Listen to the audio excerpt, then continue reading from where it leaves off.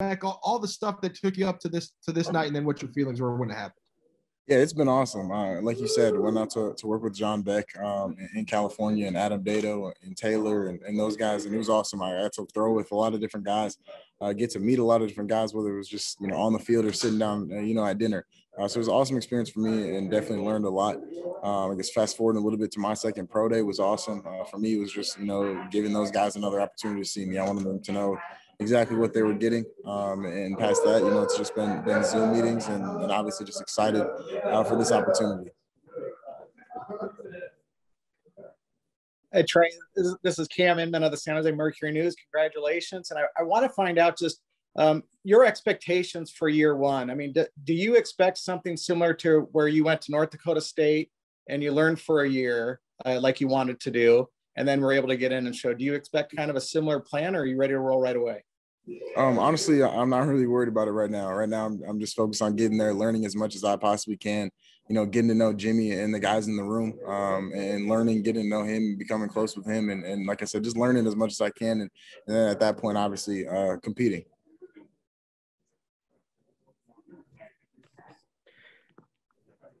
Hey, Trey, you're the number 3 pick in the draft, so it's going to be hard to be the underdog still. But still, there is talk about you may not be ready quite for the NFL, and you didn't play that much, and oh geez, it was North Dakota State. I mean, is some of this similar to what you heard when you were coming out of high school? And will it be like a lot of athletes fuel for you? Yeah, absolutely. It's kind of the same stuff, this whole process, and I understand it's a critiquing process because that's what it is. It's probably the longest job interview that I ever thought I'd have, or longer than I ever thought I'd have. But I don't think I could have been in a better situation. Like I said, just super excited to get there and learn. And at this point, like I said, the biggest thing for me is just getting there, getting to know the coaching staff and my teammates and the guys in the quarterback room.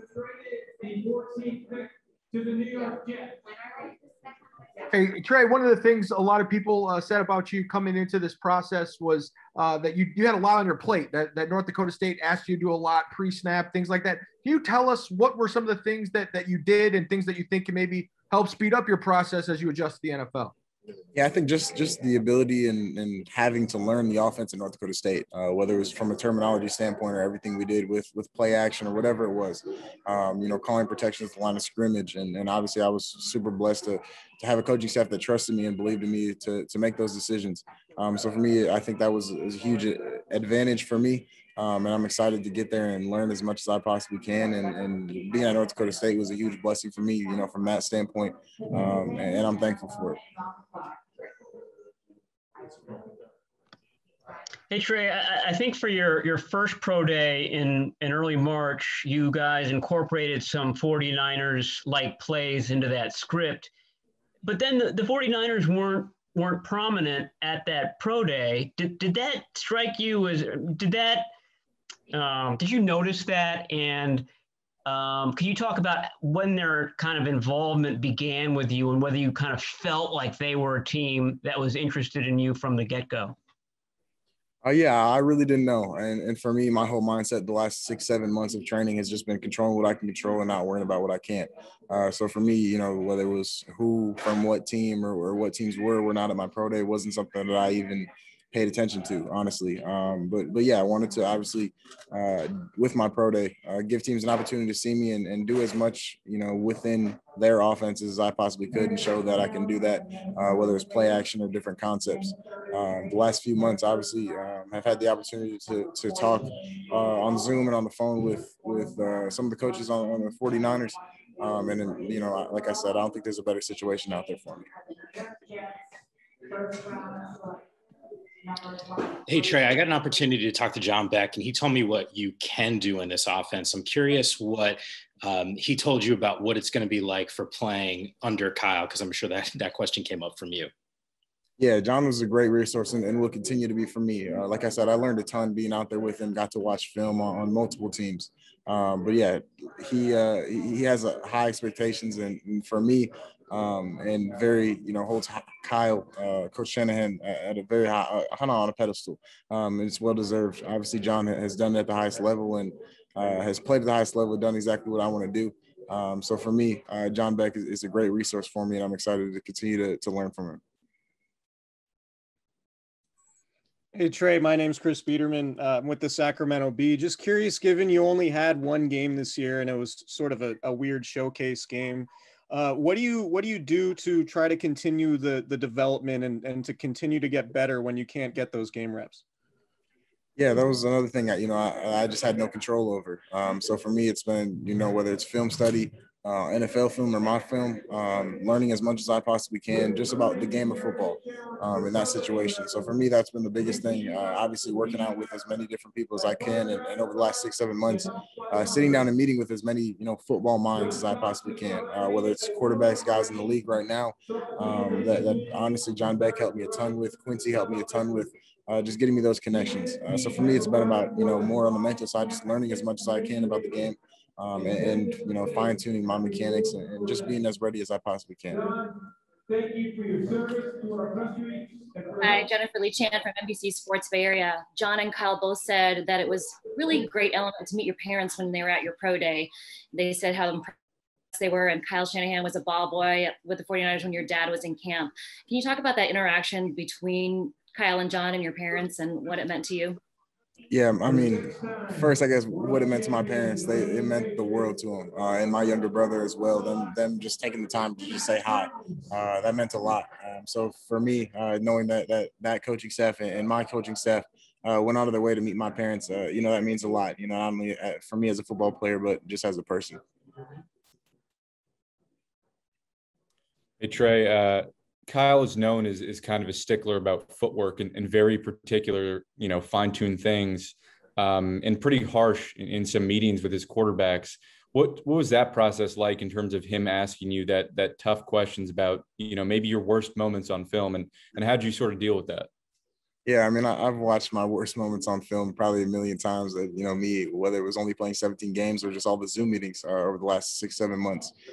So for me, it was, I don't think, obviously he's going to continue to teach me and coach me a lot, him and Coach Scangarillo and the rest of the coaching staff and the quarterbacks in the quarterback room. So for me, I'm just excited to get there and learn. Obviously, he hasn't, coached me one-on-one in that situation, but I'm really looking forward to it.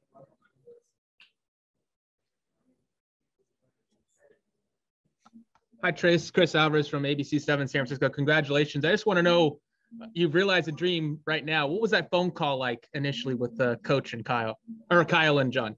Yeah, I mean, it was pretty emotional for me right away. Just kind of a surreal feeling, and obviously not knowing what the situation was going to be going into it. It was, you never really knew until you knew. So for me, it was emotional and just super blessed. Felt super thankful for everyone that's helped me get to this point.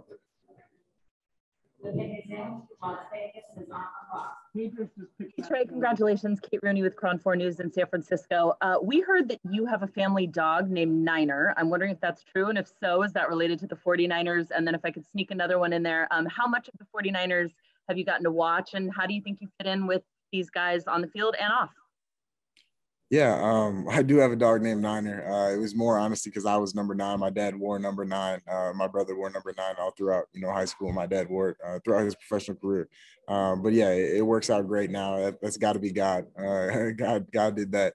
But for me, yeah, I mean, I've watched a ton of football in general. So I'm super excited to get there. Like I said, just learn from the guys in the room, learn from the coaching staff, and be able to compete.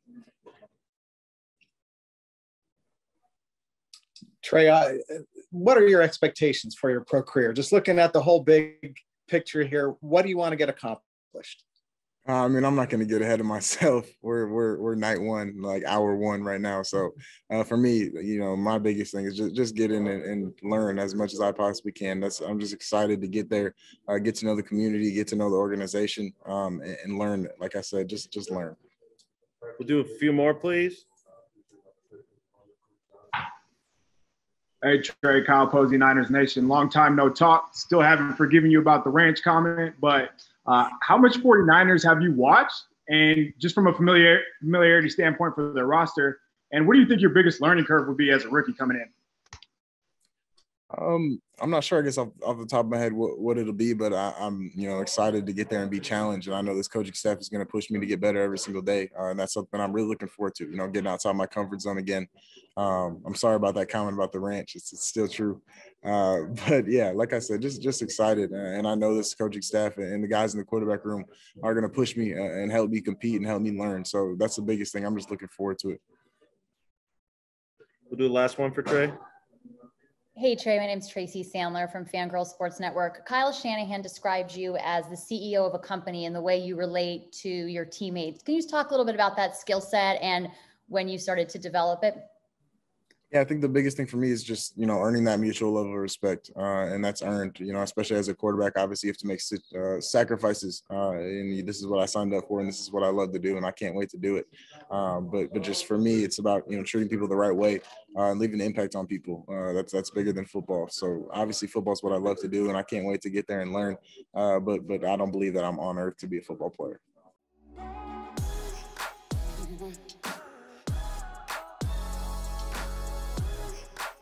Mm-hmm.